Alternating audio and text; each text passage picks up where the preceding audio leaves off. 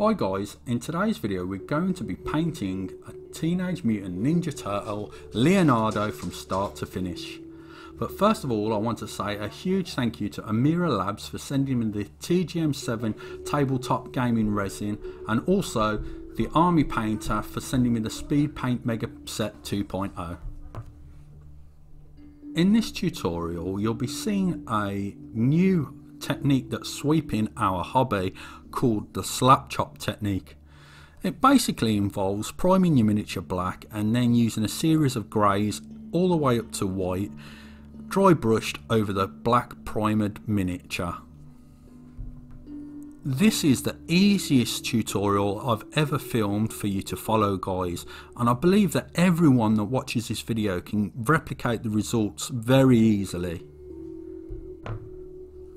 Okay guys, as always this is going to be a long video, so go get comfortable, grab yourselves a nice hot drink, maybe a cup of coffee or hot chocolate, get settled in and we'll start with the tutorial.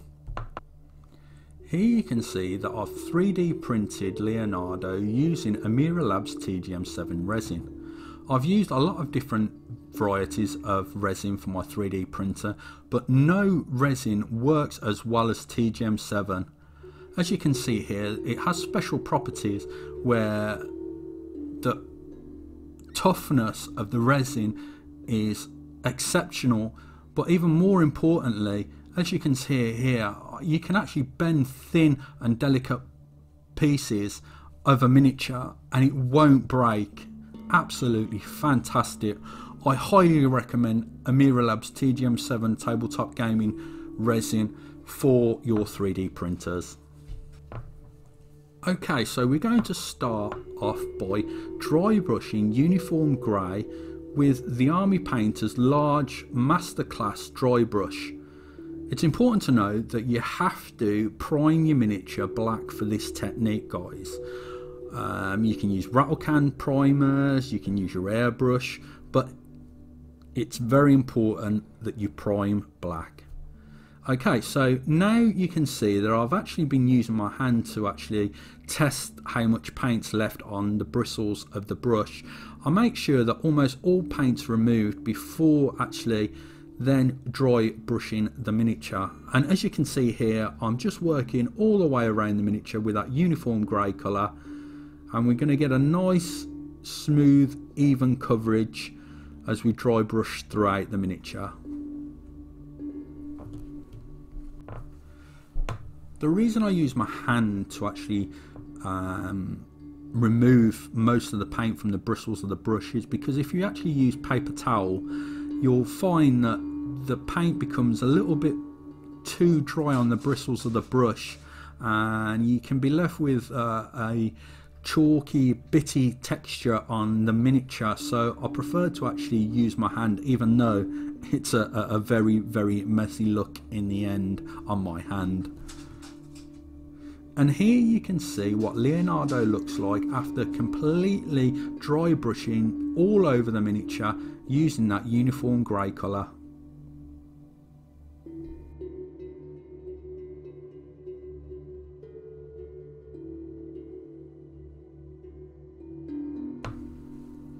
Now we're going to use ash grey, which is a lighter grey, and we're actually going to use the medium dry brush in the masterclass series of 3 brushes in the set, and we're actually going to start picking out areas that we think the highlights would look even more prominent on the miniature. So we're picking out the bands that are around his shell, we're picking out the mask, the front of his face, the wrinkles on the top of his head. Anywhere you think a highlight would look even more prominent, those are the areas that you want to focus more with this colour.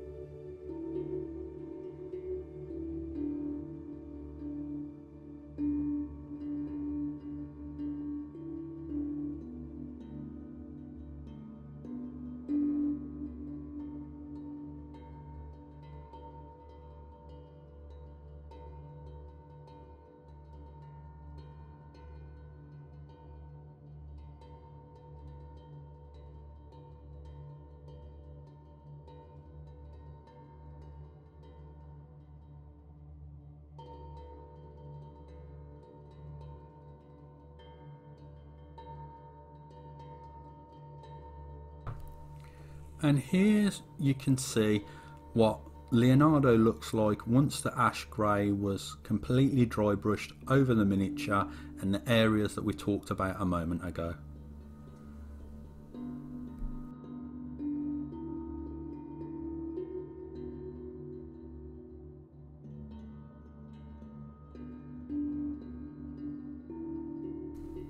Now we're going to be using matte white, and we're going to be using the small dry brush in the Masterclass series from the Army Painter.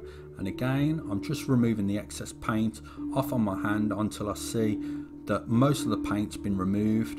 And now we're going to be even more careful where we add the highlights. So anywhere where you see an area that's really got sharp edges that are standing prominent from the miniature is where we want to focus our efforts on the miniature.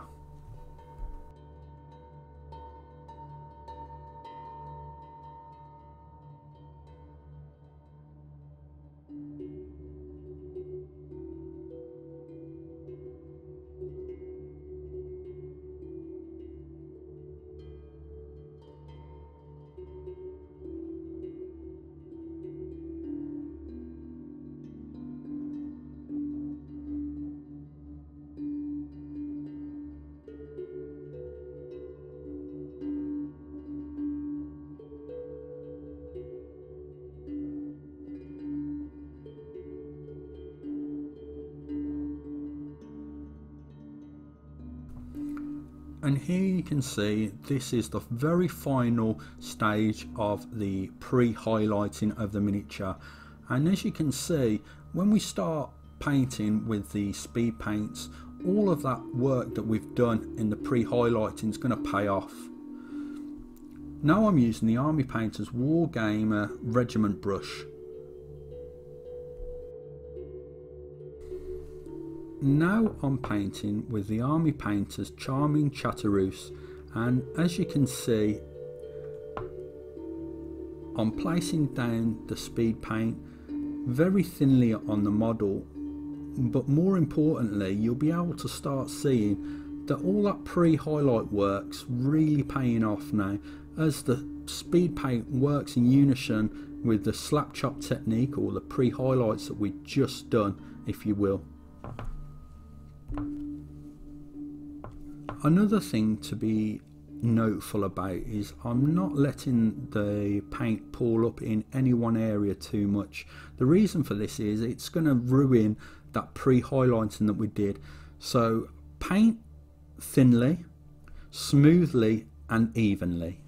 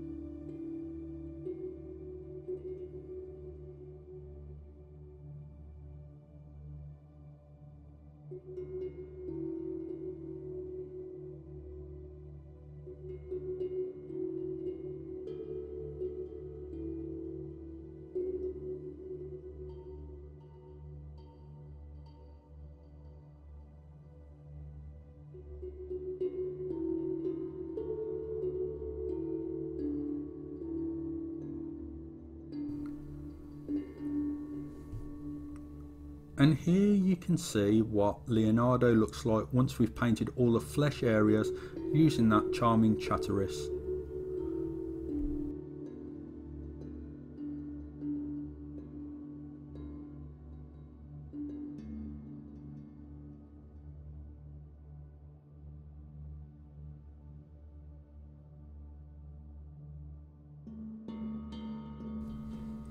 Now we're going to be painting all the blue areas of Leonardo, like his headband and his arm and knee pads, using Caribbean Ocean.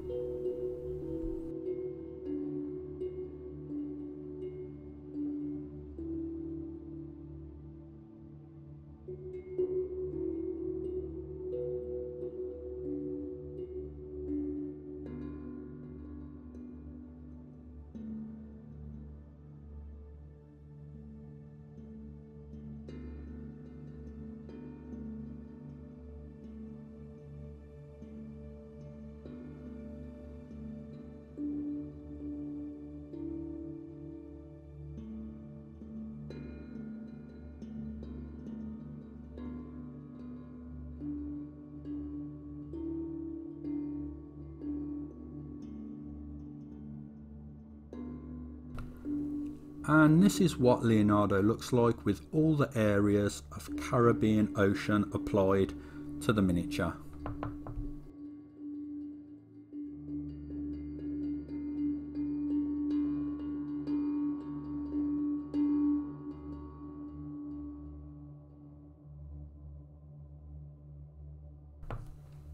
Now we're going to be painting brownish decay on the rear shell, and as you can see it paints absolutely beautifully. One thing I have to note about these speed paints, guys, is the name actually does exactly what it says on the bottle. You're able to paint so quick. I think this tutorial took me about an hour to film in total, and that includes stopping, starting and getting the camera set up for each portion of the video. So it probably would have took me about half an hour if I wasn't filming it for a tutorial.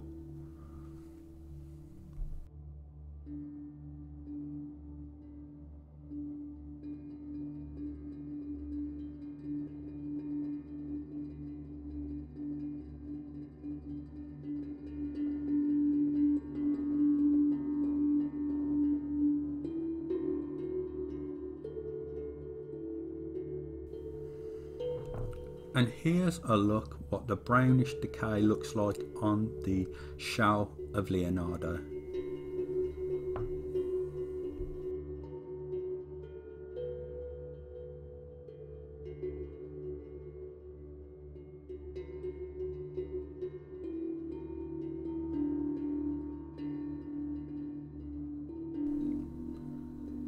Now we're going to be using ochre clay on the front armour panels of Leonardo.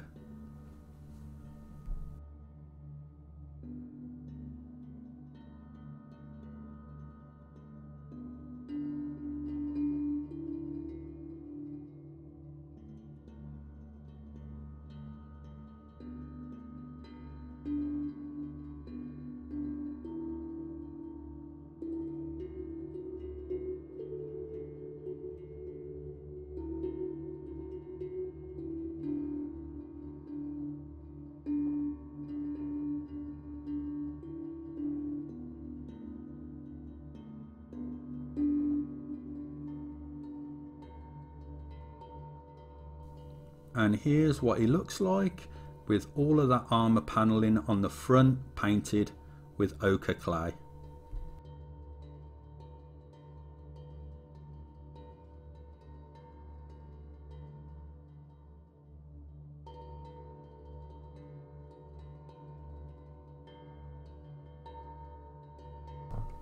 Now we're going to be using dusk red to paint all the pouches and straps that are wrapped around his waist and chest.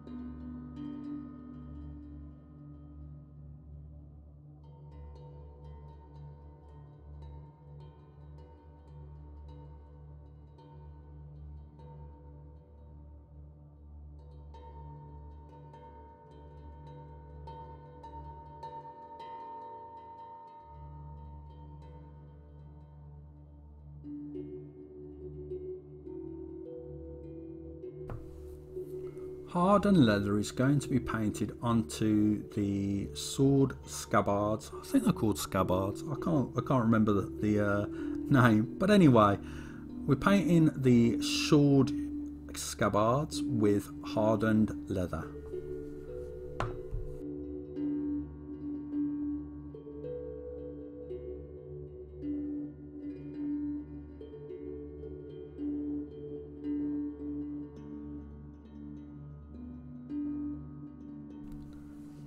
Ancient honey is going to be painted onto the white strip on the base.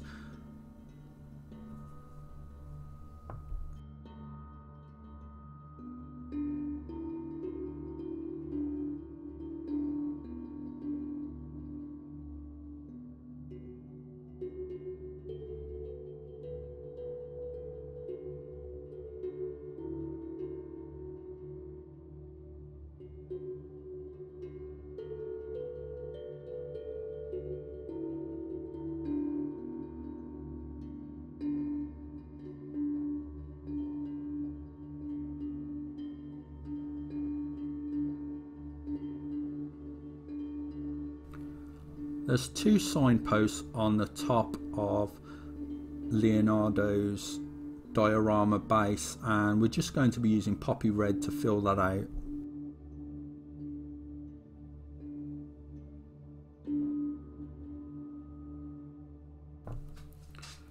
Now we're going to be using hoplite gold on the haft of the weapon, just to add a little bit of shimmer and a metallic sheen to the miniature. I really like these metallics, and again it goes back to the story from the army painter. These really are one coat and give great coverage.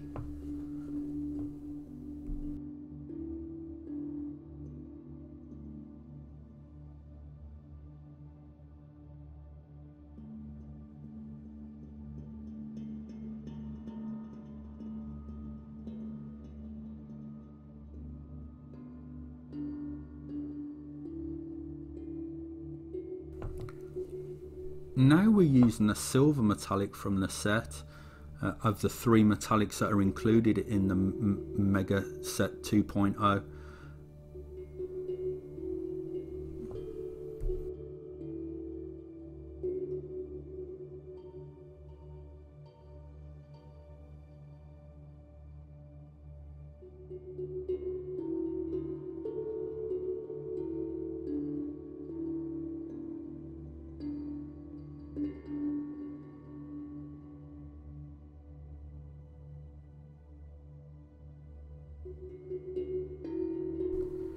And here we can see the finished result. This was super simple to paint, guys, and I really highly recommend the Speedpaint Mega Set 2.0 and the slap chop technique that wasn't invented by myself, and I don't know who invented it, so I can't give credit, but the pre-highlighting stage coupled with Speedpaint's 2.0 give superb results to the absolute beginner in a very fast and speedy manner. Lastly, I want to thank Amira Labs for sending me the TGM7 resin to print Leonardo, and also the Army Painter for sending me the Speedpaint Mega Set 2.0. As you can see, the results speak for themselves, guys. I didn't put hardly any effort into painting Leonardo, but I think the end result looks really good. So thank you for watching, and I'll catch you in the next one.